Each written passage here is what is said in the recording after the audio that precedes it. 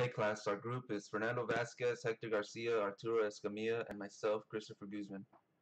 We chose the multi-core processor versus multiple processor architecture research subject. Intro. A processor is a logic circuitry that responds to and processes the basic instructions that drive a computer. The four primary functions of a processor are fetch, decode, execute, and write back. The motherboard and the OS need to recognize the processor and that there are multiple cores. The OS then tells the motherboard that a process needs to be done, and the motherboard then tells the processor. The basic elements of a processor are the arithmetic logic unit, or ALU, the floating point unit, or FPU, registers, and L1 and L2 cache memory. Basic elements of a processor. ALU carries out arithmetic and logic operations on the operands and instructions. FPU, specialized coprocessor that manipulates numbers more quickly than the basic microprocessor circuitry can. Registers, holds instructions and other data. Also supplies operands to the ALU and stores the results of operations.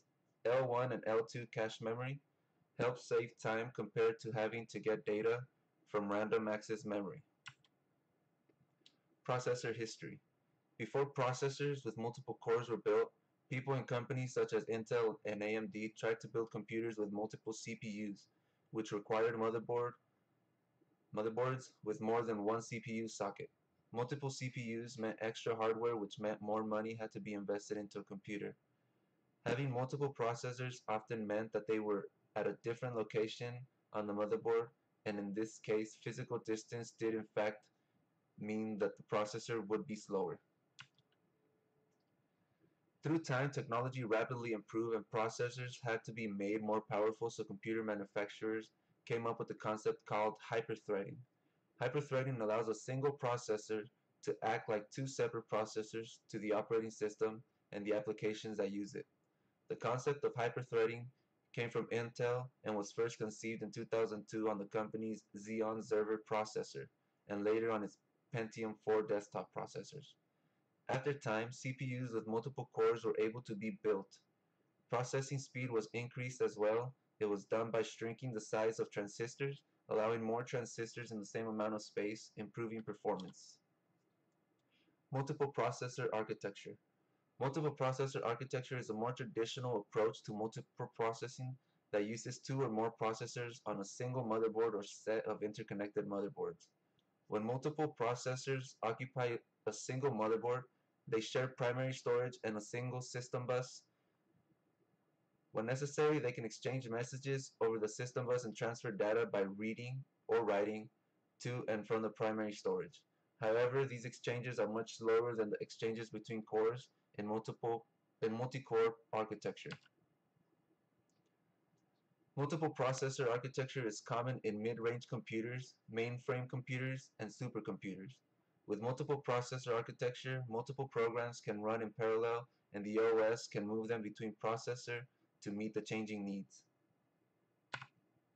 Multi-core processor architecture. Current semiconductor fabrication techniques are capable of placing billions of transistors and their interconnections in a single microchip. The latest trend in high-performance CPU design embeds multiple CPUs and cache memory on a single chip, an approach called multi-core architecture, in which the term core describes the logic, computation, and control circuitry of a single CPU.